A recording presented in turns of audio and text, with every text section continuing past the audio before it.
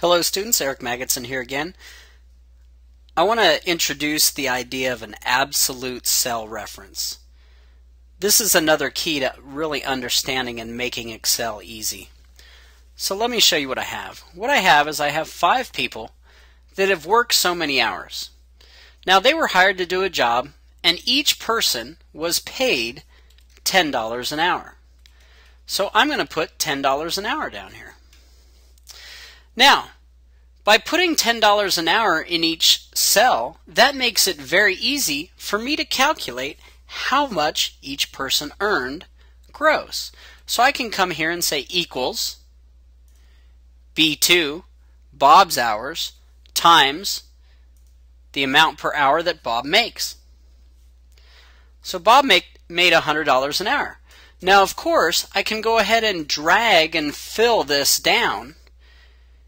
And what's going to happen within the formula is you notice that each cell iterates. Let me double click on the first one. You can see this one is adding Bob's 10 hours to $10 an hour.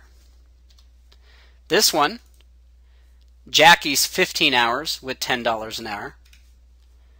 And so on.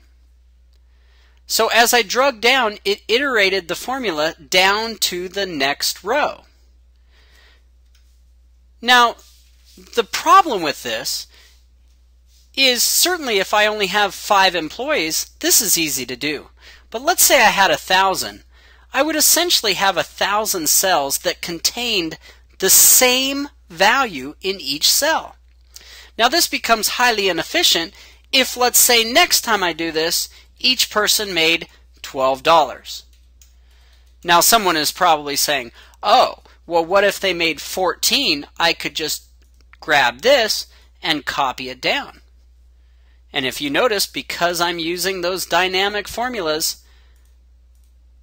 my values are changing. But again, we have this redundancy that exists here. So let's go ahead and eliminate that redundancy. I'm going to highlight all these and delete. What we do instead is we create what's called an absolute cell.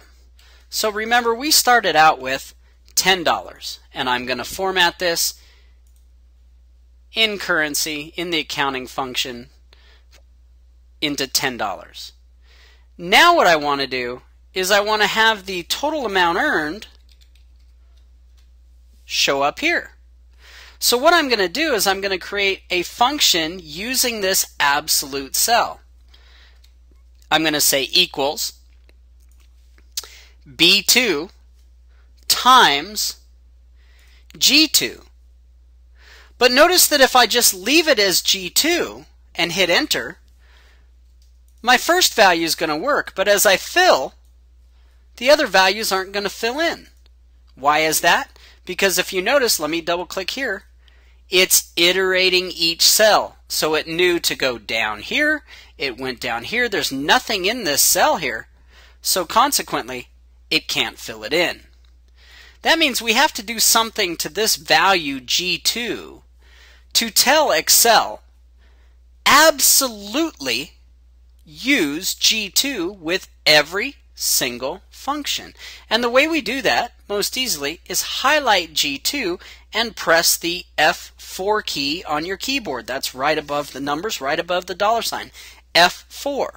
And what that does is it says multiply B2 times the absolute value in G absolute 2. Now, I don't want to get into the fact that we can create absolutes that would iterate horizontally and vertically. We just want one absolute value.